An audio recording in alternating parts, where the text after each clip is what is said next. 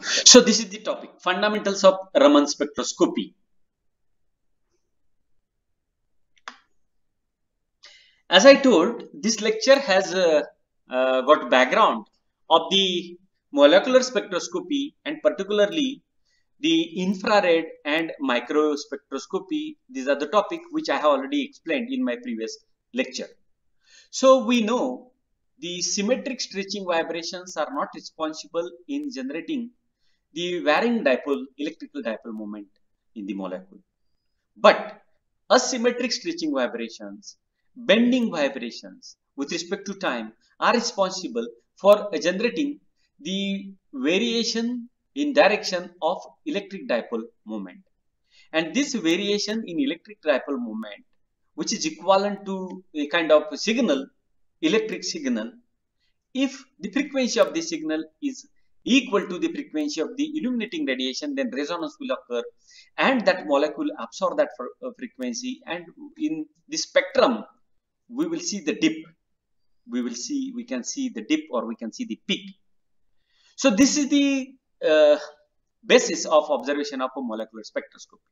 So particularly vibrations, they may be bending vibration, they may be asymmetric vibration, maybe symmetric vibration, or the rotations are responsible for the microwave and IR spectroscopy. And we have seen the corresponding spectra, the selection rules, etc., etc. In addition to this microwave and IR spectroscopy, there is one more spectroscopy called as electronic spectroscopy. So if you see this diagram, energy band diagram, where energy is plotted against internuclear separation, you will see that it is a kind of a Morse curve. So, and this is the dissociation energy of the molecule. Means molecule gets dissociated into atoms when we apply this much energy to the molecule. But if the energy is less than the dissociation energy, here for example, then it is said that it is the equilibrium state of the molecule. But if you try to decrease the distance between the two atoms or two nuclei towards this side, for example, this side, towards this side, for example, then what will happen? Force of repulsion will increase, and once again your atoms or your force will pull you here. And if you try to increase the internuclear distance this way, again force of attraction will increase and you are pulled here, and the distance is always, this is the equilibrium distance between the two atoms. So this is the ground state electronic configuration, or this is the ground state electronic energy level. And if the interatomic distance, if it is displaced, it is different, then it is called as a virtual electronic state, or it is called as excited state.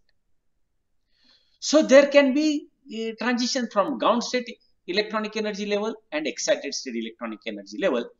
If the order of this transition is 1 electron volt, then the order of the vibrational transition is few milli electron volt, and order of rotational transition is of the order of few micro electron volt.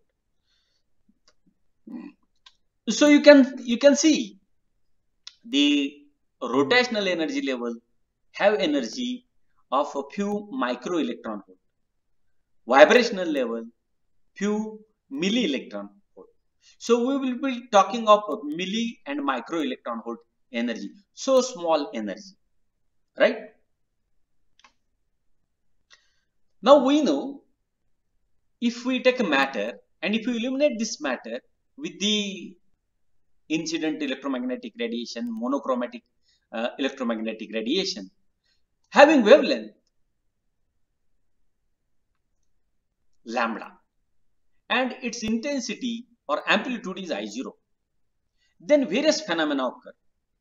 One of the phenomena is this incident light may get reflected, this incident light may get absorbed in the matter, or this incident light may get transmitted through the light, to the matter. If it is transmitted, then its wavelength or energy or wave number, whatever it may be, it is unchanged. But what is changed? The transmitted intensity or the amplitude of the electromagnetic radiation, it gets modified. That is the only change which takes place during the transmission. But in addition to reflection, absorption and transmission, there is one more phenomena so far as incident monochromatic light when incident on a matter is concerned, and that is called as a scattering. So scattered light is different than the transmitted light. It scatters in all possible directions. Keep in mind, transmitted light doesn't go in this direction or in that direction. It goes in the direction of incoming light. But scattered light goes in the all possible directions. And if light is scattered, then there are two possibilities. That its wavelength remains same, its intensity or you can say amplitude, it modifies. And another possibility is that its intensity gets modified as well as its wavelength gets modified. The first alternate is called as Rayleigh scattering and another is called as Raman scattering. This Rayleigh scattering, the best example of a Rayleigh scattering is blueness of our sky. We know intensity of the Rayleigh scattered light is given by the Rayleigh formula IS, which is proportional to 1 upon lambda raised to 4. And we know in case of a blue light, wavelength is less than red, orange, yellow or green light. And if wavelength is less, this factor will be more. And therefore, the amplitude or the intensity of the scattered blue light is more than orange, red, yellow. That is the reason why we see the sky to be blue, right? So this is the example of a Rayleigh scattering. But this Raman scattering is an optical analog of this Compton scattering. We have learned in case of X-ray diffraction, for example, when X-rays having wavelength lambda I, they collide with the electron at a rest, then we know this electron gets recoiled in the direction of incident photon. And this photon also gets scattered through angle theta plus phi. And we know the wavelengths of incident and scattered photon, X-ray photon I am talking, they are different and they are related by this relation, and this is the famous phenomenon of Compton scattering. My intention is not to explain you Compton scattering, just to remind yourself that this Raman effect is an optical analog of X-ray Compton effect. So in Raman effect, wavelength and intensity gets modified of a monochromatic light. So generally this Raman spectroscopy is a light scattering phenomena, and this was invented by our Indian scientist Bharat Ratna Sir C.V. Raman, and this is the instrument of the Raman. You know, for getting Nobel Prize, high fine instruments are not needed. You need innovative ideas, and Raman was successful in putting forth the innovative idea of the scattering, and therefore he got the Nobel Prize, and we are very proud of him. So when monochromatic light, say green light, it falls on the molecule, and this molecule is either in vibration or rotation or any other state which is a non-rest motion, then it is possible that this incoming green light gets scattered as a Rayleigh light, or we get Stokes and anti-Stokes line, or the wavelength of this incoming light increases or decreases. Now, if the wavelength of emitted light or the energy of emitted light is less than the incident light, then it is called as Stokes scattering. And if the energy of emitted light, if it is greater than the incident light, then it is called as anti-Stokes Raman scattering. Now, if you take a spectrum by illuminating your material by green light, then you get blue light and red light. For example, in case of anodized TiO2, I am going to take the example of anodized TiO2 later on. We see that we get anti-Stokes line and Stokes line. So this Raman spectroscopy is a very beautiful and very informative technique, and it is a very chemical analysis technique which can use for the study research in material science. So we get a peak in the Raman spectrum. So intensity on the y-axis, and on the x-axis you have either wave number or energy or wavelength or the Raman shift. I'm going to explain you the interrelation between all these soon. But what information we get from the Raman study? We get lot of information. We get qualitative, quantitative, as well as other properties of the material. So from the peak positions, for example, you get molecular frequencies, which are the chemical content, and what is the phase content. So you do qualitative analysis, and from the intensity and the peak position combination, you can do the quantitative analysis, that how much percentage of one matter is there, how much percentage of other matter is there. If the same material is in the form of amorphous or in the crystalline, you can find out the ratio of amorphous to crystalline, you can find out the film thickness, etc. If there is a peak shifting from the theoretical peak positions, then we know, as very similar to X-ray diffraction, there is a stress, and you can find out mechanical stress in the molecular system and in crystalline system as well. From the FWHM, as you know, in case of X-ray, we find the crystallite size. So from FWHM, here we find the crystal quality. Crystallinity is more, then the peak width is less. If crystallinity is less, then peak width is more. For example, nanocrystalline material, the peak width is more. Raman peaks also are broad. You can find out defects, impurities.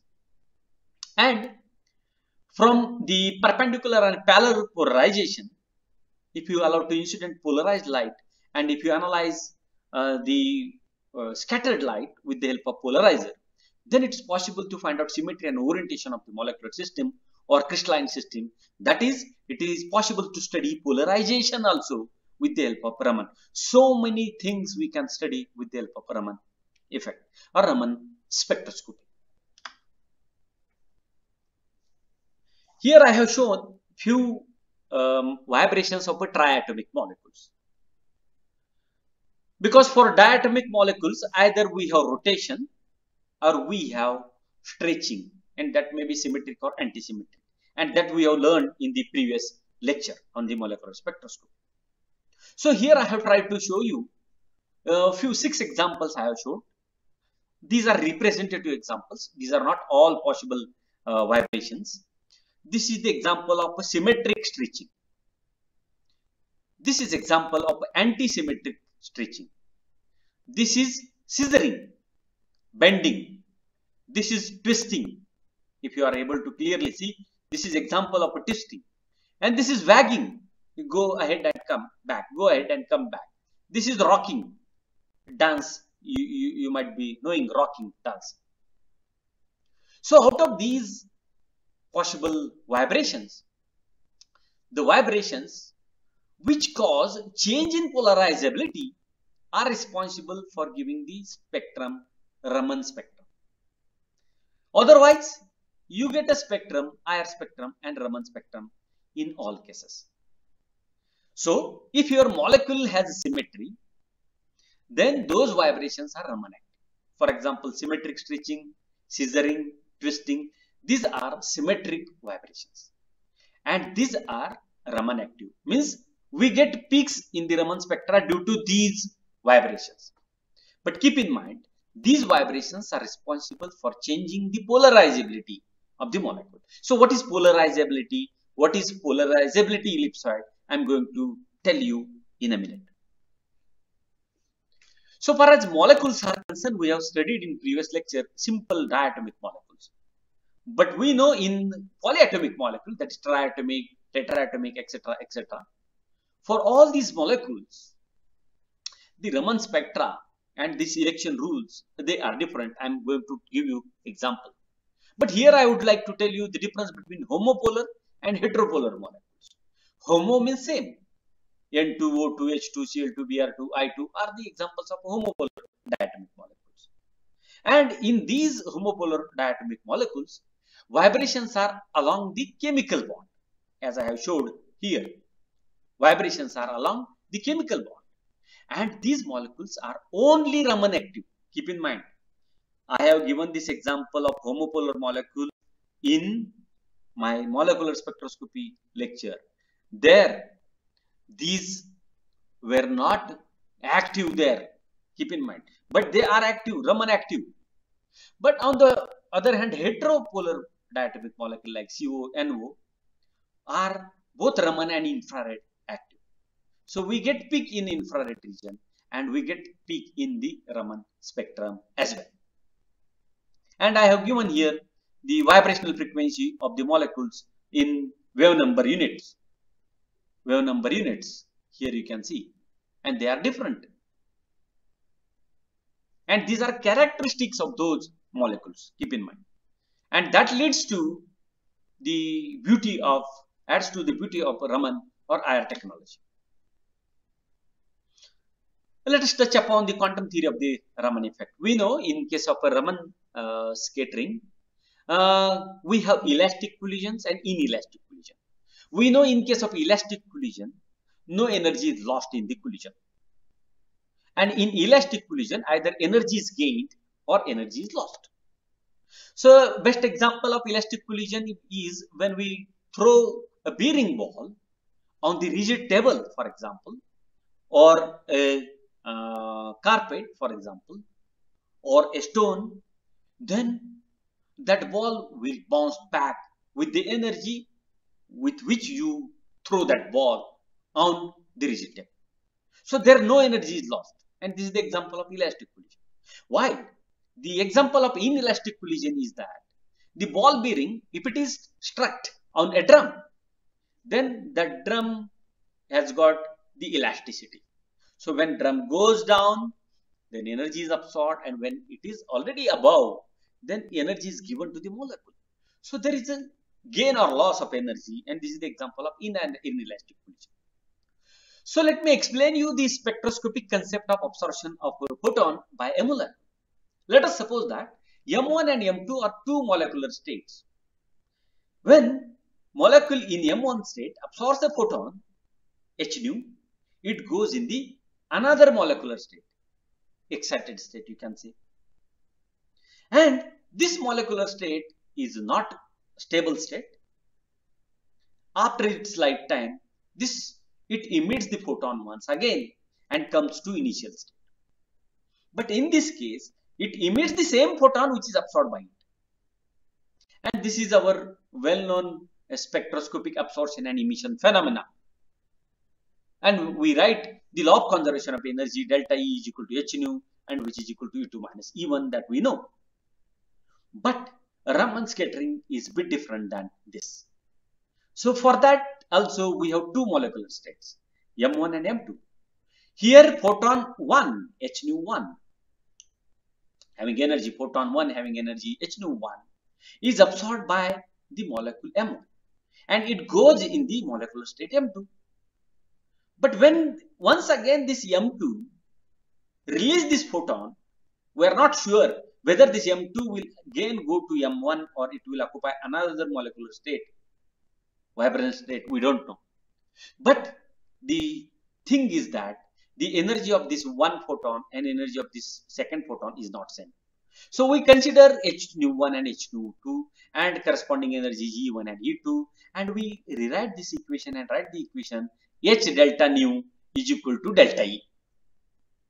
So we have now different possibility. Either E1 is equal to E2, we have Rayleigh scattering. If E1 or E2 is less than E1, we have Stokes line. And if E2 is greater than E1, we have anti-Stokes line. So depending on the relation between energy of the emitted photon and incident photon, we categorize the Rayleigh scattering, Stokes scattering or anti-Stokes scattering. And immediately, as E is equal to H nu, so if E2 is less than E1, then V2 is less than V1, and lambda 1 is less than lambda 2, Stokes line. And similarly, we can have the relation for anti-Stokes line. But what is mathematical basis for Stokes and anti-Stokes line? Here is the answer. The classical theory of the Raman effect. It is the theory of molecular polarizability. We know when molecule is illuminated by electromagnetic radiation, which has got electric field component, E bar is the electric field, and this electric field component has got the frequency omega, which is angular frequency. Correspondingly, the linear frequency is V, for example. If molecule is illuminated by this photon having energy E and having frequency omega or V linear, and this is angular, then there is a production of dipole, electrical dipole moment. It is also called as induced dipole moment. Why it is called as induced? Because molecule itself may have the own inherent atomic or displacement polarizability. Polarization means separation of charges, and that leads to the electrical force that we know. So atom itself or molecule itself have its own inherent atomic or displacement polarizability. But in addition to this, due to application of this electric field, due to illumination of the molecule by radiation, induced dipole moment or dipole moment, electrical dipole moment is induced in the molecule, and that is the reason why they call induced dipole. This is direction dependent, as E also is a direction dependent. Therefore, alpha is a tensor. I am going to explain this you in the next slide or so. So, when electric field is absorbed by a molecule, then the induced dipole moment means positive and negative ions or charges, they oscillate with frequency nu, which is incident frequency. But this incident frequency, these oscillations are responsible for vibrational or rotation motion of the molecule, inherent rotational and vibration motions of the molecule. So when these dipole oscillations, they are projected on vibrational and rotational motion of the molecule, then polarizability change periodically with respect to time, because here E is a function of time, and therefore alpha should be a function of a vibrational coordinate q. This is a displacement, and as it changes, we write d alpha, and d alpha would be what? Partial derivative of alpha with respect to q into total derivative of q, and that's what I have written here. And it is a function of only one variable, therefore partial derivative is written as total derivative d alpha by dq into dq. But dq is what? Change in the vibrational coordinate with respect to vibrational frequency, and therefore dq is written there, and therefore the alpha induced dipole moment is the sum of, or the alpha is the polarizability, which is induced polarizability, you can say, is the sum of equilibrium polarizability, that is due to atomic or displacement, plus this is due to dipole oscillations. Beta is d alpha by dq into q0, and sine 2 pi v vibration I have taken there. Now if I put this alpha there and E there, then I have, you see, alpha is alpha 0 plus beta sine 2 pi vbt, and into E is E0 sine 2 pi vt. I get this equation. And this is what? This is the two terms, alpha 0 E0 sine 2 pi vt nu t, and beta E0 sine sine. And we now use the trigonometric relation. Sine sine is half cos A minus B minus cos A plus B, and that leads to V minus nu vibrational and nu plus V vibrational. Somebody will say, sir, I take nu vibrational first and nu second. No problem, you can take, because cos of minus theta is cos minus cos theta, right? So it doesn't matter,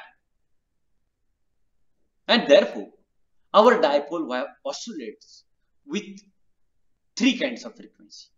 One is incident frequency, other is Stokes line, and next is the anti-Stokes line. And this is the answer for the origin of vibrational or Stokes and anti-Stokes lines. But keep in mind, in this equation, if beta is 0, what is beta? Rate of change of polarizability with respect to Q. If that is 0, then we have only Rayleigh scattering. So for Raman active, a molecule to be, a system to be Raman active, beta should be non-zero. And therefore, a general rule we can make, in order to be a Raman active molecular rotation of vibration, must cause some change in molecular polarizability of a molecule. And this change in polarizability is reflected in the change in magnitude and direction of the polarizability. And this is represented by the polarizability ellipsoid. I am explaining you what is the idea of ellipsoid in a couple of moments. But keep in mind, this explanation, classical explanation of Raman effect is not sufficient to explain the intensity of Stokes and anti-Stokes lines. So we need quantum explanation for that. So another factors are necessary. So as I said, this induced dipole moment can be represented by a vector equation. Mu bar is equal to alpha E bar. And this alpha is a tensor. It's a matrix, n by n matrix. And this is written as mu x is equal to this Ex, this Ey, this Ez. And similarly, you have all permutations and combinations, alpha xx, alpha xy, alpha xz, etc., etc., etc. And this is written in the form of matrix multiplication by this. So this is electric field is cause, and dipole moment, induced dipole moment is effect, and this effect is through this polarizability tensor.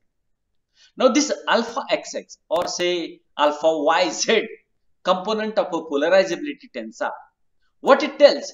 It tells you, it talks about the induced electrical dipole moment along y-axis due to application of a field along z-axis. So these are 9 possible ways. So we have different possible combinations of alpha, mu and E, and that is represented by a tensor equation. But keep in mind, generally this tensor is a symmetric tensor. The off-diagonal element, respective off-diagonal elements are same. That is alpha xy is equal to alpha yx, alpha yx is equal to alpha zy, alpha xz is equal to alpha zx. If it is so, for the symmetric tensor, then we can transform our coordinate system from xyz to say another coordinate system x dash, y dash, z dash, such that the trace of this tensor is retained. It is same in this or in that. If it is so, and if you try to find out what is the dimensions of this alpha, mathematically it is a tensor. Let us see geometrically what it is. So mu by E, and mu is what? Induced dipole moment. Dipole momentum is charge into distance, and electric field charge per unit area. So if we remove this charge, we get distance cube, that is L cube, that is volume. So alpha geometrically is a kind of volume. And if alpha xs, yy and alpha zz, if they are same, that volume is a sphere. So basically, it is a polarizability ellipsoid. If alpha xs, alpha yy, alpha zz, they are not same. And therefore, the polarizability tensor, though mathematically it is a tensor, physically or geometrically, it is the ellipsoid. And keep in mind, this ellipsoid and the shape of this ellipsoid determines the selection rules of the transitions. Later on, this will be very important. So what we can do, we can diagonalize this and make these off-diagonal elements to be 0 and keep only diagonal element. Then we can switch from this system to that system with the help of this ellipsoid equation. This ellipsoid is the three-dimensional picture of the ellipse. We know three-dimensional picture of the circle is sphere. Similarly, three-dimensional picture of the ellipse is ellipsoid. This slides gives you the polarizability pictures of the polarizability ellipsoids for the simple diatomic molecule like hydrogen. Here I have showed hydrogen. What you can see, the hydrogen molecule is showed in the electric field. Direction of electric field is from left to right, and the direction of a bond, these bonds are found by the electrons. The direction of this bond is perpendicular to the direction of electric field here, and here it is parallel. It is observed that the polarizability is not same in these two cases. So it is more in this case, double than this, and therefore polarizability is anisotropic. It is not same in all directions, therefore it is anisotropic. And the anisotropic nature of the polarizability can be showed by ellipsoid, not by sphere. And therefore, the polarizability in B is more than across band, that is A. And it is twice here than there. And what this polarizability ellipsoid is? It is the three-dimensional surface. And on this surface, polarizability is same. And the distance of the surface is proportional to 1 upon root AI, where AI is the polarizability along the line joining the ellipsoid and the electrical center. So this is one thing. Another thing is, if you think of the another triatomic molecule like water, where polarizability is different in different directions. So water is a triatomic molecule, and its polarizability is ellipsoid. Small ellipse, ellipsoid, bigger ellipsoid, still bigger ellipsoid, but its orientation is different. So three different axes, we have three different orientations of the polarizability ellipsoid. If you take example of the chloroform CaCl3 for example, so in this case polarizability is greater across the symmetry axis, and this is the bottom axis. You can see this molecule is viewed from the bottom, and from bottom you can see the polarizability is a sphere, but it is greater across the symmetry axis. So hope you have understood the concept of polarizability ellipsoid, and it is very important. Now we go to the theory of the pure rotational Raman spectra. Here the information which you have already learned, which I have already explained you in my previous lecture, is important. The example of a rigid rotator. Example of a rigid rotator, this is the rotational quantum number, and these are rotational energy levels, and the selection rule is delta J is plus and minus 1. So either we have absorption or emission, and we have equidistance lines as in case of a rigid rotator. But keep in mind, the rotational energy levels of the linear molecules, they are given as Ej is equal to Bj into bracket j plus 1 minus dj square j plus 1 square in the wave number units, where j is 0, 1, 2, 3, 4. B is rotational constant, and it is function of the moment of inertia along B axis. And D is a non-rigid rotator distortion constant. It is called as centrifugal distortion constant. And this can be ignored so far as Raman spectroscopy is concerned, because our instrument, they have got less precision.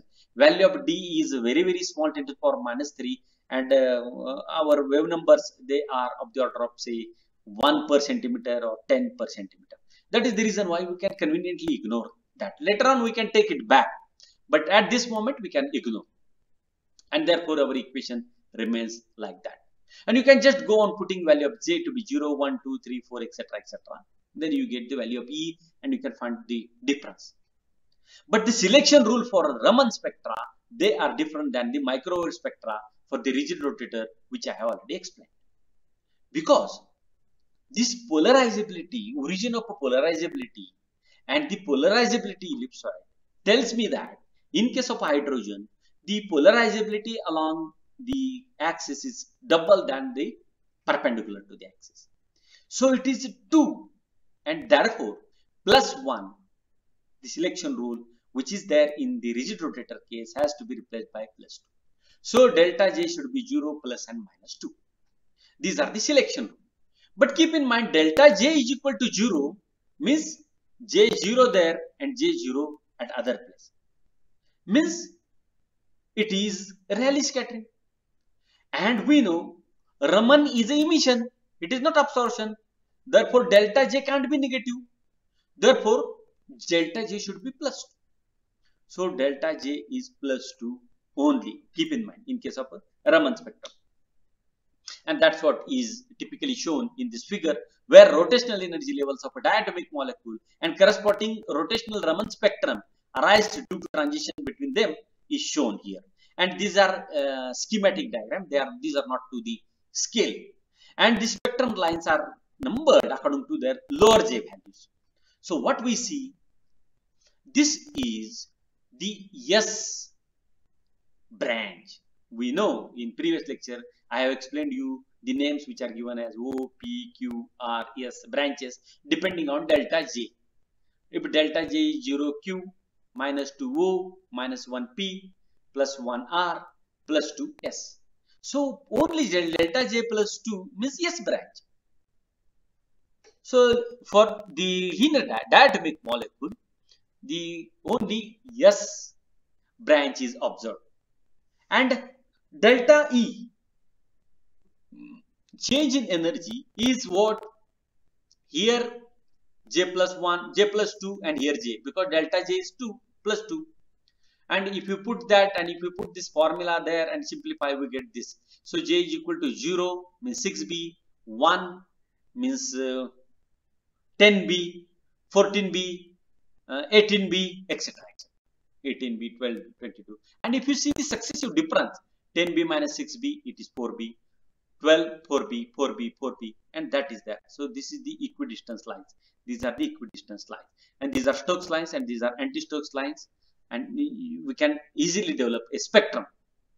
And plus sign is for anti-Stokes line. Plus sign means for anti-Stokes line. Negative sign, this negative sign is for the Stokes line. And V bar x is the wave number of the exciting radius. So hope you have understood this. And Amit, is it okay?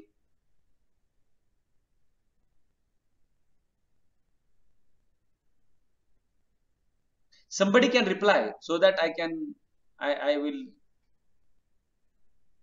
Yes, sir. Yes, sir. Okay, I'm going ahead. Okay.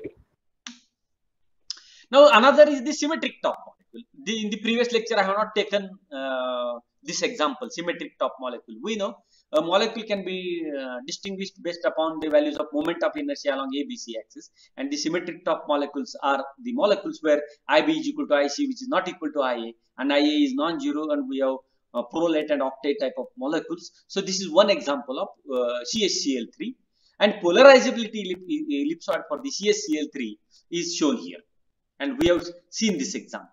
So we have A and B separate, A and B. Why? Because IB is equal to IC. Therefore, A is different and B is different depending on value of IB and IC. Now this in the linear molecule, for the diatomic molecule, where IA is equal to IB is equal to IC, then we need not bother A and B, and this term will not come, only this term. And that was the example which we explained in the previous slide. Now here IB and IC, IA and IB are different, therefore IA minus B comes, and we need to insert new quantum number called as K. And this is the energy levels, formula for the energy levels. And here the selection rules are delta K is equal to 0 and delta J is equal to 0, plus minus 1 and plus minus 2. Here also we cannot take into account minus terms, minus delta J to be minus 1 and minus 2, because it is not absorption, it is emission, therefore either 0, 1 or 2. But keep in mind, 0 also is not there. There is no change in angular momentum and it is Raman inactive. Therefore, plus 1 and 2. Delta J plus 1 and 2. So, delta J plus 1 means R branch and delta J plus 2 means H branch. Very similar to exercise which I have done in previous slides. You can do here also exercise 2, and you can find delta ER and delta ES, and we see that in the R branch, delta ER, the lines are 2B, the separation is 2B, 2B, 2B here. And in case of S branch, the separation is 4B, 4B, as we have seen in the previous case. So S branch lines are relatively spaced apart than the R branch, and you can juxtapolate, merge these two spectrum, because whatever spectrum physically we will get the combined spectrum. So here you can see with the of different color lines, you can really imagine how S lines and R lines, Stokes lines and anti-Stokes lines for the symmetric top molecules can be identified and molecule can be characterized. Fine, that was a relatively difficult example. This is a very simple example of a linear molecule, CO. It is a heterodiatomic molecule, CO, where the vibrational frequency is 2145 per centimeter, and B, it is experimentally calculated, it is 1.93. And if we put it for the S or O branches and Q branches, for Q branch means this is the exciting radiation, therefore only one line, and it is omega 0. Here you can see Q, delta J is 0, delta J minus 2, delta J plus 2, S branch, O branch. And here selection rules are different. Here plus minus 1 is not there. You see, in the first example only plus 2. In the second example plus 1 plus 2. And in this example plus and minus 2. Why it is so? This is so because the polarizability returns to the same value twice during the rotation as far as CO is concerned. So our selection rules are every time revised for the different types of molecules. I'm creating curiosity in your mind. So for the wave numbers for S branch and for O branch, they can be given because delta J is plus 2 here and here minus 2, and so this can be calculated. Just go on putting value of J for omega 0 to be 2145 and B to be 1.93 per centimeter, and you just go on putting J to be 0, 1, 2, 3, 4, 5 up to 16.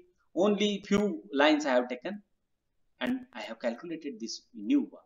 I have calculated here new, and you can see the positions of the new on this side. You see on this side, and the positions on this side, right hand side. You see the difference between these two. So it is 15 per centimeter everywhere, there and there, and therefore they are equispaced line.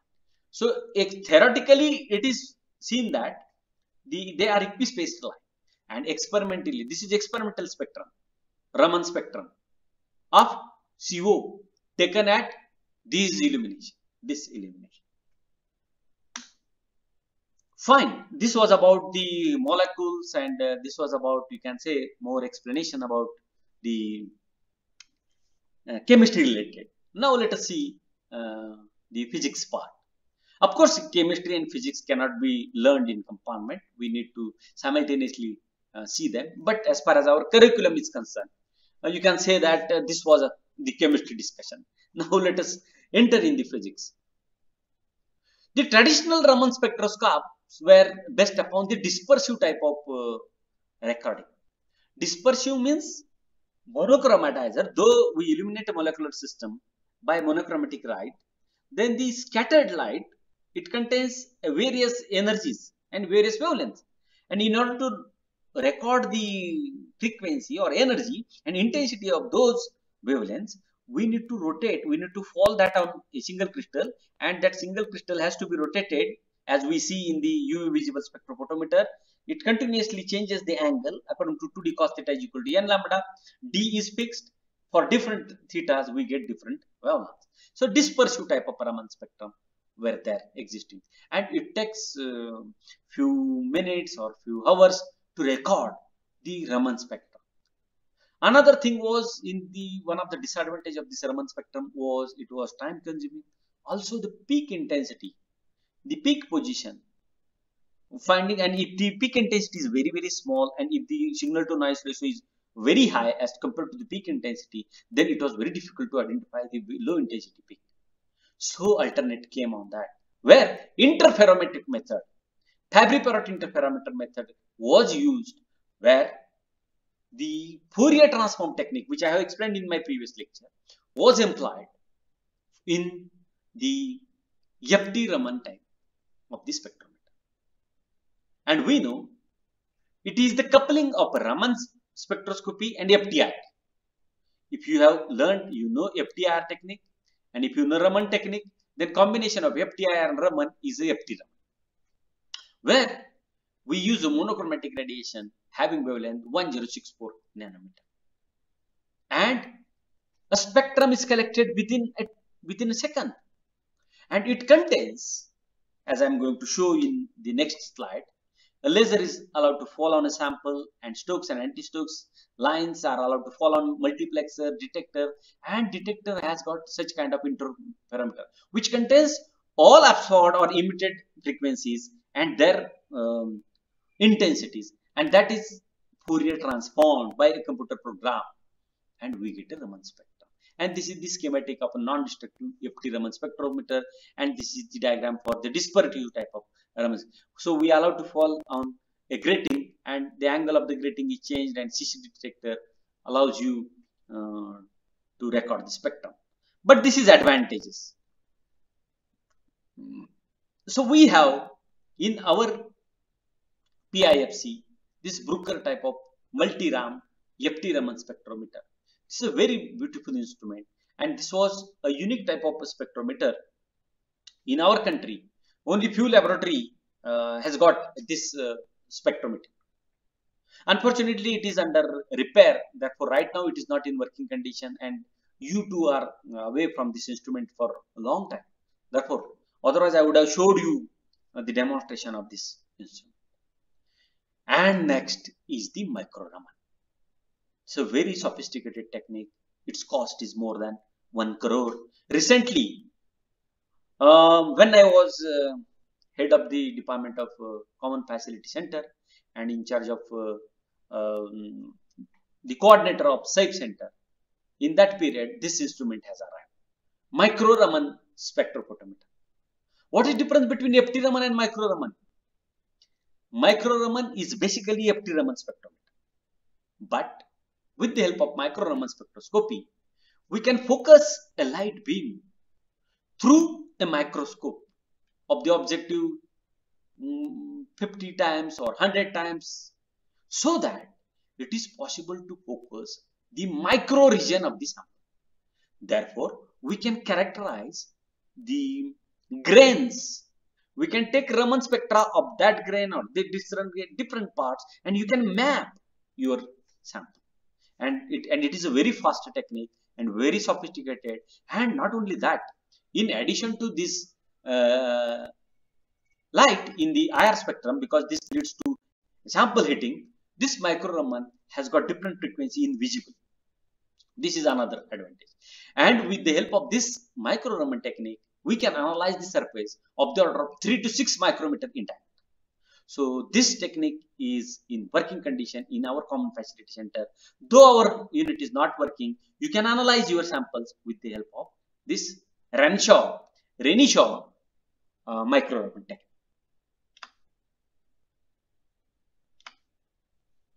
What is the wavelength, or what is the criteria for choosing wavelength for the Raman spectrometer? When dispersive type of spectrometer, Raman spectrometer were used, the frequently used or the commonly used sources were the gas lasers, argon, krypton, helium, neon gas lasers having different wavelengths. These wavelengths they are invisible, few are in UV, in IR, everywhere. These are the laser frequencies which are available, right? So here I have showed argon, krypton, double Nd:YAG, here diode, semiconductor laser, and this is crystal laser, Nd:YAG. And for FT Raman, Nd:YAG is used. What I have showed here with the help of different color, as we increase the wavelength, we decrease the energy, the penetration depth increases. So it depends on thickness of your sample. If you are working on thin film or bulk material, you can choose a wavelength. So though you are using micro Raman technique for your analysis, you have the liberty of choosing the wavelength. This point can be more clearly elaborated. Okay, I will just elaborate this, and I will show you different colors with having different wavelength and penetration depth. You can see up to 10 micron you can go when you use the 800 nanometer laser. So here I have tried to show how the higher excitation wavelength leads to deeper penetration, and this I have taken from one of the presentations from the JNCS CSR Bangalore. Spatial resolution and the penetration depth. Here on the silicon substrate, 3 layers are grown. Gradient SiGe layer, alloy of silicon and germanium, semiconducting layer, uniform layer of SiGe, and here strained layer of silicon. These are of few nanometer thickness and these are few micron. So if I illuminate this thin film with red laser, then I will get peak due to silicon substrate, this one, and due to this SiGe layer, or that. But if I illuminate it with blue laser, then I will not get the peak due to substrate. I will get peak due to SiGe. And if I illuminate it with violet laser, 325 nanometer, I will get the peak only due to top silicon layer. So it is in your hand that which laser you have to take. But if it is FT Raman, then you don't have choice because it is NDI. But it is micro Raman. If it is micro Raman, then you have choice. Many times students get jumbled because the micro Raman graph on the y-axis, though it is intensity, on the x-axis they find various units like wavelength in nanometer, frequency in hertz, absolute wave number in per centimeter. They also find Raman shift in per centimeter. They also find Raman shift in nanometer. So we get jumbled. What is there on the x-axis and what is being changed? This we should not jumble.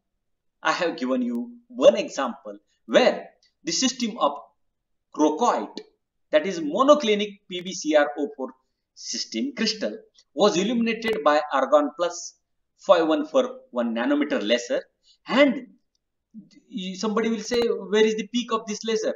Argon incident. The filter is used such that only that is removed because intensity of Raman is 1:10 or 1:100. If 100 is intensity of the incoming illuminating radiation, 1 is the intensity of Raman, even less than that. So we need to filter that. So in spectrum, Raman spectrum, we don't see, or we usually filter out the incoming illumination, right? And this is 0, and on this side we have Stokes line, and on this side we have anti-Stokes line. But we know Raman shift is the difference between the incident light and the scattered light. Incident means Ex, and this is scattered light. And if we write this frequency in wave number, this nu is equal to c by lambda. So c goes. So 1 upon lambda we get for Raman, for excitation, for the scattered light. But we know the wavelength of the incoming radiation, that is laser, is generally in nanometer. I have shown in my previous slide. We can choose the illuminating radiation from the visible or IR, so that is in nanometer. If it is in nanometer, and if we want Raman shift in per centimeter, then 10 to the power of 7 comes, because nanometer and centimeter, 10 to the power of 7 relation is there, we know, and therefore this comes. So if we have excitation wavelength in nanometer, electromagnetic spectrum wavelengths in nanometer, then you can convert your spectrum in Raman shift in per centimeter. That's what is shown here. Or if you already record it in Raman shift, for example, then you can convert it in the wavelength or frequency or wave number with the help of this table. So you see, for example, Raman shift is minus 600 per centimeter. Here, correspondingly, we have wave number 20,000. This one, we have correspondingly frequency 6 into 10 to the power of 14 hertz. Correspondingly, we have wavelength to be 499. So you need not frighten of the x-axis in the Raman spectroscopy henceforth. What is there in the Raman spectra? So we have incoming radiation, for example. We have Stokes lines, we have anti-Stokes lines. You will see, and very important observation you can make is that we have symmetric lines. 261, 261, 364, 364, 667, 667. Intensity of the Stokes line is greater than the intensity of the anti-Stokes line. A simple reason for this is, for obtaining anti-Stokes line, where E2 is greater than E1, our molecule has to be go in the excited state, and molecule should absorb some IR. So unless your molecule has absorbed the IR radiation, anti-Stokes lines will not get. So probability of occurring anti-Stokes line is very, very less if your system is not excited, right? And therefore, if we filter out this illuminating laser and intensity of anti-Stokes line is already low, so what you get in Raman spectra is the Stokes lines. Somebody will say, sir, we get only 3 lines. Do we get only 1 line? No. It depends on probability of virtual excited states. How many virtual excited states are there? Those many peaks will be there. And here lies the principle of quantum mechanics. You know, we don't know whether our system is in the ground state or excited state. And we don't know whether system is simultaneously in ground state or excited state. But when we do experiment, then only we come to know my system has these possible virtual states. So Raman spectrum contains the Stokes line, keep in mind, because the illuminating laser, they are filtered out intensity of anti-Stokes line, and this is the spectrum of chloroform I have taken from the standard database. How many lines are possible? Just now I told you how many lines are possible. For example, these are Stokes lines, and the intensity of different Stokes line is different. Well, answer we can find out, because I can talk about the intensity of Raman lines in separate lecture. There is a resonance Raman, there laser Raman spectroscopy, SCRS is there, so many are there. But in general, if we have a molecule, it may be a linear molecule, only 1 or 2 atoms or 3 atoms which are linearly spaced, or we have polyatomic molecules like this. There are 15 atoms in the toluene. How many possible combinations are there? So how many degrees of freedom of vibration, for example, are there? Then they are given by simple classical rule 3n minus 6. Classical vibrations are there. Degrees of freedom are there. So 15 threes are 45 minus 6, 39 vibration should be there. These are maximum possible classical vibration, number of vibrations. But our system follows the quantum rules. Out of these 39, only few are allowed according to quantum rules. Which are they? These are, say, 1, 2, 3, 4, 5, 6, 7, 8, 9, 10, 11, 12, 13, 14, 15, 16, 17. Some 17 to 18 lines are observed. Of course, there are few lines whose intensity is less, but maximum possible lines which we can have, they are 3n minus 6. Keep in mind, n is the number of atoms. We can do, as I told, qualitative and as well as quantitative analysis from the Raman spectroscopy. If you take 1:1 mixture of toluene and acetonitrile, for example, 50:50, then we get peak of acetonitrile as well as toluene. So these blue indexed peak are of toluene and red indexed peak are acetonitrile. From the peak position, you can do the qualitative analysis, and by finding the area under curve, you can find the composition. So you can do qualitative and quantitative analysis as well.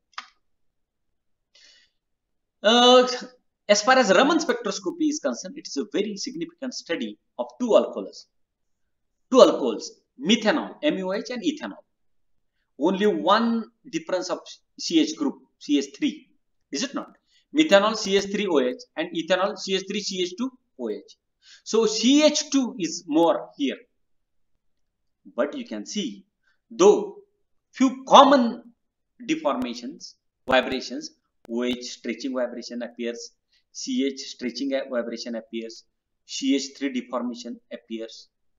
But in methanol, we get CO stretching, which is absent there, or intensity is less, and CCO stretching, which is present here in ethanol, which is absent there. This one more deformation is there, which is missing here. So you see, Raman spectroscopy is so sensitive and so crucial technique for distinguishing the two alcohols, for example, very near alcohols. Fine.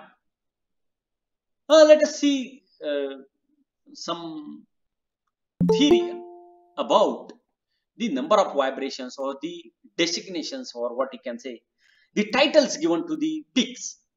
For example, if it is carbonous material, then the peak names are given as D2, G band, somewhere A1G, EU, EG band, stretching vibration, bending vibration, LO, TO, many names we see, is it not?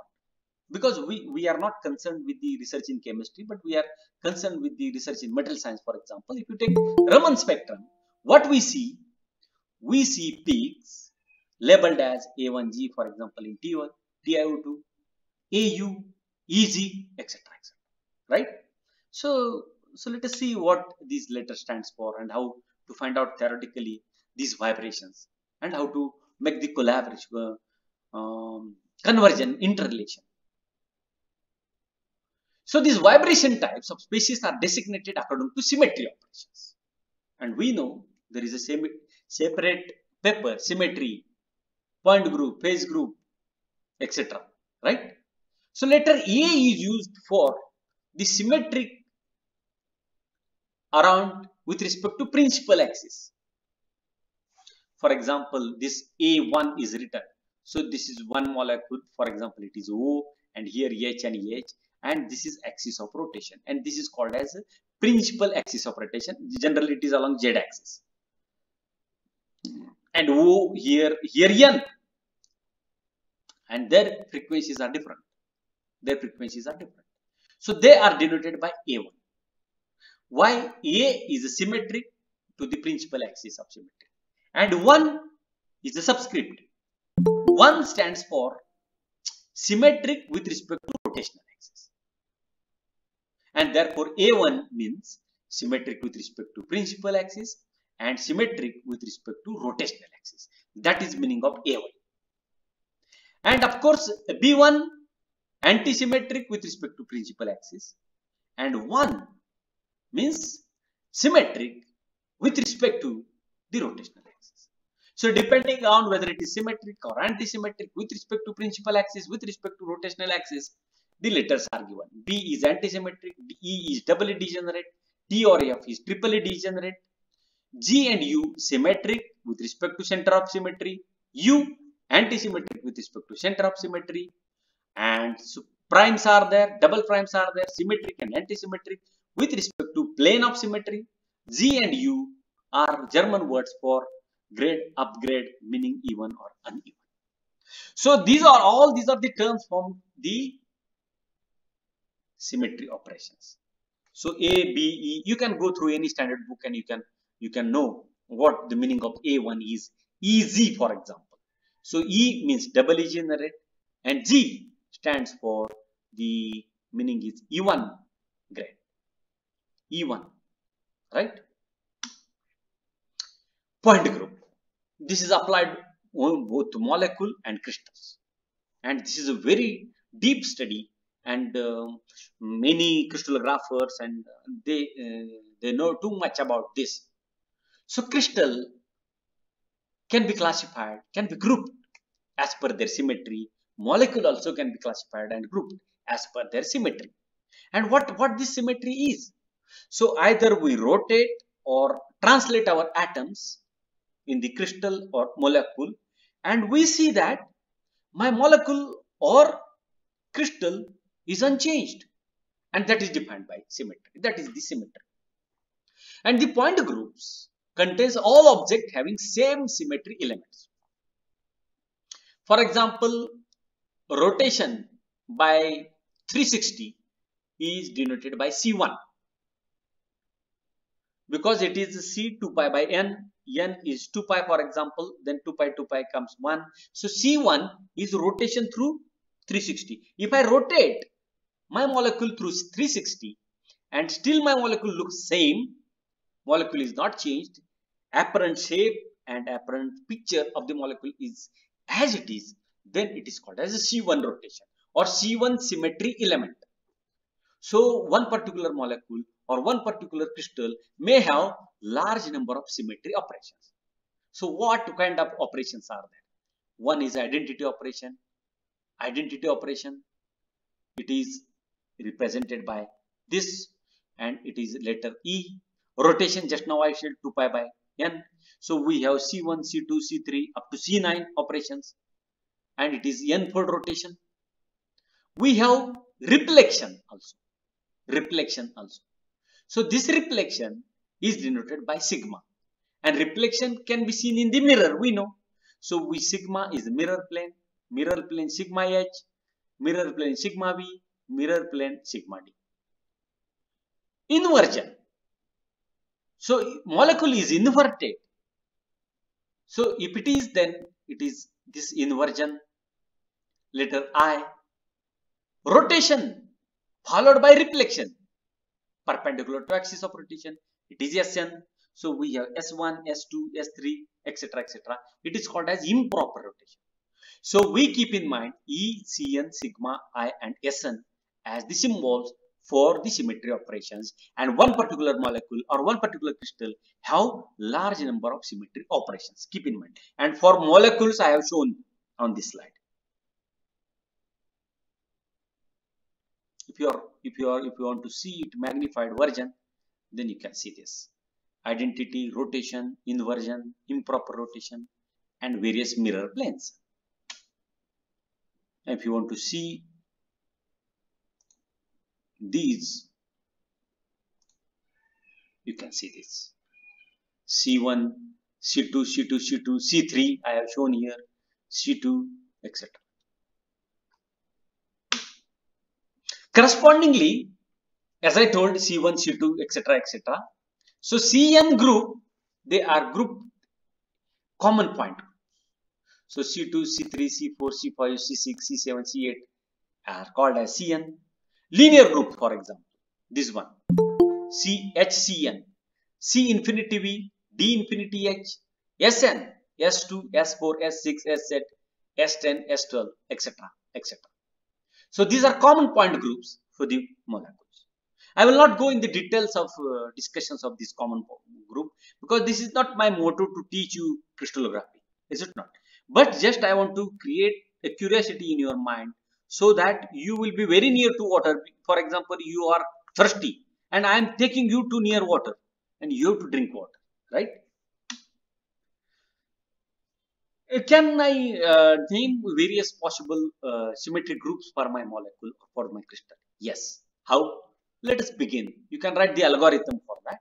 You begin if you have more axis of rotation. If you have two axes of rotation, you follow this route. And if you have more than one axis of rotation, here only one axis of rotation, you go this side. If you have more than two axes, you follow this. And you can name the groups TH, TD, OH, TH, etc. You can see the details in any standard book. There is an important thing in the crystallography called as character table. This character table is a two-dimensional character table, you can see, which has got rows and which has got columns. So rows contains irreducible representation or character. Because this -1 means B1 -1 sigma dash CV means B1 is inversion and B2 is same as that of this one, like that you can. So these characters are either +1 or -1 and one particular row is the representation of the B2. This row is the representation of B1. This is the representation of A2, etc. And these are the symmetry operations. Just now I told identity, C2, mirror reflection along YZ, XZ, etc. And this represents the point group level, C2. And what column represents? These are the symmetry representation labels, A1, A2, B1, B2, etc. So each point group has complete set of possible symmetry operations. And when I say C2V, means hidden agenda is this one. And depending on, there is two more columns here. That tells you whether your molecule is IR active or Raman active. This will come soon. So let us take the example of TiO2. We know TiO2 has got three forms: anatized, rutile, and one more is there. So take example of anatized. Anatized TiO2 has got a space group to be P42MNN. MNM. That is, another notation for that is D4H space group. And this TiO2, of course, list of other crystals also is given: ZrO2, TiO2 rutile, CaCO2, etc. Other minerals are given. And in this table, we know there are more than 230. There are 230 space group, and the names are given like that. And that is another topic. So here, when we switch from molecular system to solid state system, that is crystalline system, for example, then we need to talk in terms of unit cell, factor group, symmetry element instead of molecular symmetry. But of course, we can have the correlation between molecular symmetry and crystal symmetry. And exactly that is being done with the help of character table, site symmetry, etc. So take example of TiO2, where there are 4 formula units per unit cell. In one unit cell, there are 4 TiO2, means 4 Ti and A2O2, like that. But there are only 2 lattice points. In one formula unit in unit cell, the atoms are sitting at the lattice points. There are 2. You can see the crystal structure of anatized TiO2, while in case of rutile there is only 1. So if I divide this 4 by 2, the answer will come 2, and that is the formula unit. Let me enlarge that. That will give you the formula units per Bravais cell, and that is 2. So what does this mean? This means that in one Bravais cell of anatized TiO2, there are 2 molecules of TiO2. That is 2 Ti atoms and 4 O atoms. That's what is shown here. And that is given by the side symmetry for TiO2 anatized space group, this one. Side symmetry is the geometrical relationship between faces and edges. In solid state physics, we study the electronic band structure, and there we study of Bravais like WS cell and space group, the phase position, gamma position, O position, delta position, lambda position. So you need to study in deep as far as this crystallography is concerned and side symmetry is concerned. So Ti, it's possible that for TiO2, if you refer the Wyckoff sites of the Ti atom, there are 2 Ti atom. 0, 0, 0 is the one lattice point origin, and 0, half, half is the another position. And this one is the another Wyckoff position, E, where there are 4 atoms. 1, 2, 3, 4. 4 O atoms, right? And 2 Ti atoms, so 6 atoms. 4 O atoms corresponding to this side symmetry, and 2 Ti atoms corresponding to this side symmetry. So D to D, we refer to character table D2D now, and we need to refer to C2V character table. And these character table, they are available in any standard book, and you can find out the character table. So for character table, as I told, what is given? It is given that whether your molecule or the crystal which has got these side symmetry, then whether they are IR active or Raman active. So that is there. So D to D for TiO2, B2 has XY translational symmetry, E XZ YZ translation symmetry, and they are Raman active. Otherwise, x square plus y square is not translational. It is spherical, is it not? It is it's an equation for circle. So it is not translation of molecule, is it not? Similarly, z square. And these are x, y, and z. These are not in plane.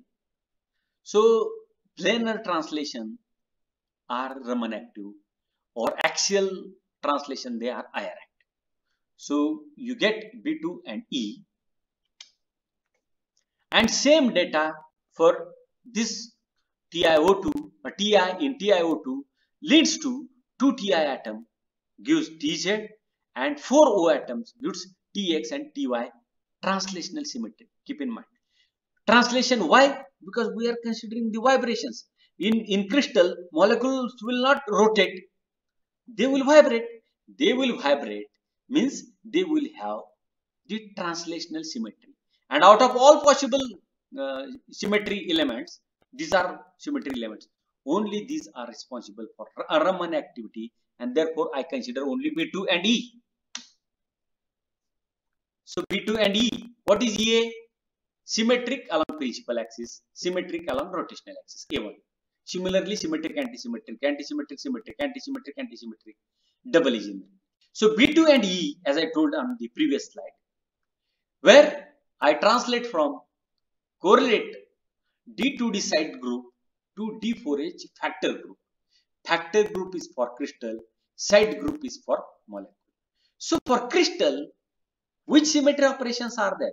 Which modes of vibration or oscillations are there? For B2, A1G, AUG. These are from tables. For E, EG and EU. So what you can think, we can think that in TiO2 molecule, these are the modes of vibrations of the Ti atom. If Ti is single, if only Ti is there, 4 vibrational modes are there. But we know here Ti is not alone, O also is there. So we need to think of correlation table like this for O as well. And where we need to see another side group, and that is D2V, C2V. Okay. So another thing which I would like to explain you is that in this correlation between side group species and factor group species, we think of total degree of freedom, is it not? So for 2 Ti atom along 3 directions, 6 degrees of freedom of vibration. Okay. According to side species, say gamma side species are there, then number of translation in this species are T raised to gamma, and which is 1 for T2 and 2 for Tx and Ty. And degree of vibrational freedom for given side species is F raised to gamma, which is equal to T raised to gamma into M, and which is 2 and 4. And if I add this, take summation of Fy, that comes out to be 6. Similarly, if factor group species are zeta, then the contribution of freedom, degrees of freedom by each side species in crystal to the factor species zeta is Ay. So for B2, 1, 1 because B2, 0, 0 because here B2 is not there, but here E is absent, therefore 0, 0, but here E is there, 1, 1. So if I add these two, 1, 1, 1, 1, so 1 everywhere. And this C is the degeneracy of the factor group species, and that also is given in table. And if we multiply this C into 1, 1, 1, 2, 2, so 2 to the 4, and this 2, 6, so 6.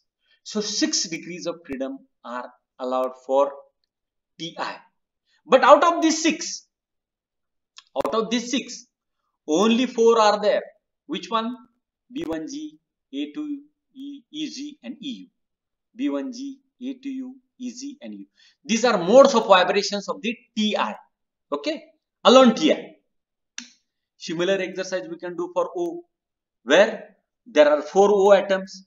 So 12 degrees of freedom, 4 threes are 12. Similarly, these 4 threes are 12. Total vibrational degrees of freedom. And this addition of this, very similar to this one which we did in the previous. I will not repeat. You can go one by, because otherwise it will take too much time. Already 1.5 hours is there. So 1 plus 1, 2, 4, 1, 2, 2 means 12. So these 12 modes are there. Out of these 12, 1, 2, 3, 4, 5, 6, 7, 8 quantization. 8 vibrations are there for only oxygen. Now, if when we form a molecule TiO2, then these 4 and these 8 combined together will give you total vibrations for the TiO2, anodized TiO2. But out of these vibrations, modes 1, 2, 3, 5, 6, 9, 12. So 12 vibrational modes are there. But AU and EU, they are acoustical mode, therefore AR active, they are IR active, and B2U is inactive. Only Raman active modes are there, A1G, 2B1G, and EG.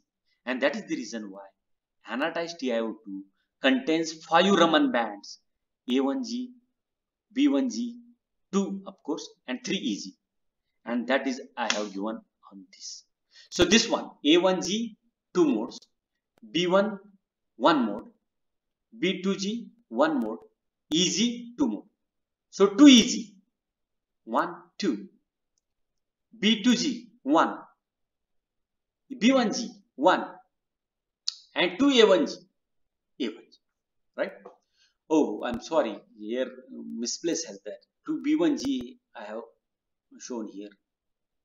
2 B1G, this one B1G, this one B1G, A1. Anyway, there are 6. There is one correction in this character table.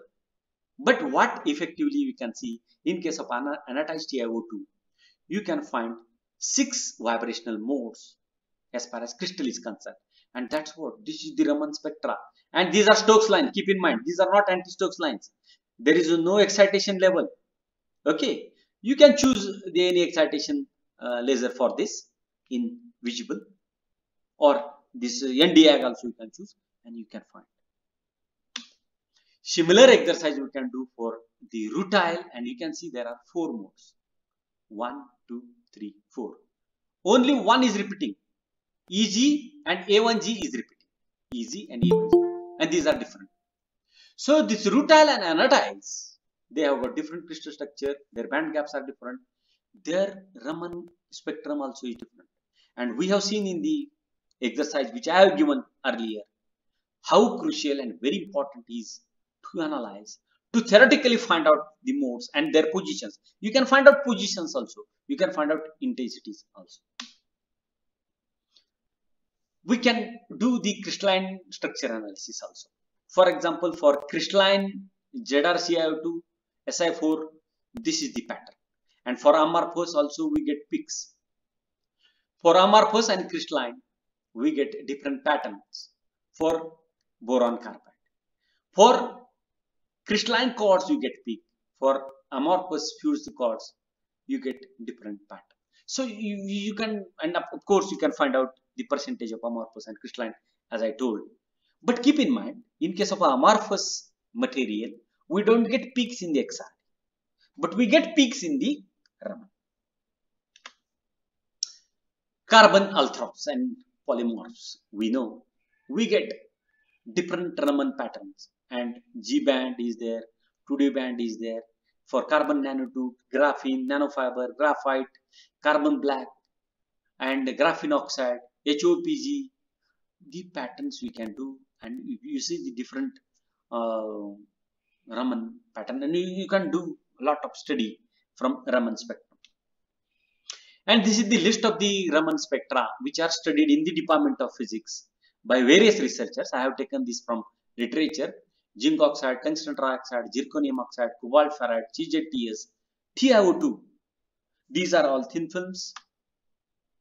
Zinc oxide, iron oxide, then gallium doped tungsten trioxide, nickel hydroxide, bismuth, molybdenate, and barium, strontium, ferrite. This is, I think, hexaferrite, graphene oxide, pani, PPY, zinc oxide, and tungsten trioxide prepared with the hydrothermal method, CNTs, functionalized CNTs. And we can see there are 5 easy modes. 1, 2, 3, 4, 5 easy modes in case of alpha carbon oxide, and 2 A1G modes, this one and that too. So this was my paper, which was published in 2015. Fine. Only couple of minutes I will take, and then I will wind up my discussion. The intensity of a Raman is 1 to the 100, for example, or 1 to the 1000, for example, as far as hundreds, of course, as far as illumination intensity is concerned. And intensity of Raman is directly proportional to frequency of incident radiation. It is directly proportional to the intensity of incident radiation. It is directly proportional to the Boltzmann factor, e to the power of minus EI by KT, and it is directly proportional to the concentration. But it is directly proportional to the Raman cross section as well. And we see that Raman cross section is 10 to the power of minus 31 to 10 to the power of minus 36 centimeter square, and that limits the sensitivity of the Raman technique. And in addition to this, we get the fluorescence, whose intensity is more, and therefore Raman intensities are buried in the fluorescence. And that is the reason why we need to use the Nd:YAG, and Nd:YAG leads to hitting the sample, burning of the sample. For example, in case of carbon materials, or in case of polymers, we cannot use Nd:YAG, is it not? And therefore, the alternative strategy is suggested for enhancing the Raman activity.